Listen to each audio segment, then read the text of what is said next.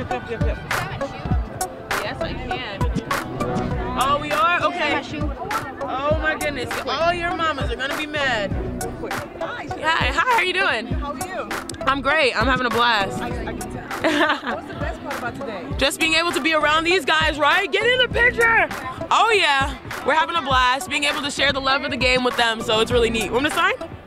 All right, perfect. It's so many nerves, but so much excitement. I'm just so blessed to be here, and that I'm excited that, you know, my peers and my coaches really, you know, voted me in and then also selected me. So it's a blessing, and also to share that with my sister means the world to me. It's been amazing. The best women's basketball fans are in Connecticut, the diehards, and just being able to be assimilated into that new state and to have great fans support you, win or lose, it means the world, especially as a rookie. I just love being around people and, you know, sharing the love of the game. This is when it's fun, you know, just being a kid and playing a game you love, and I'm fortunate that that's my professional career.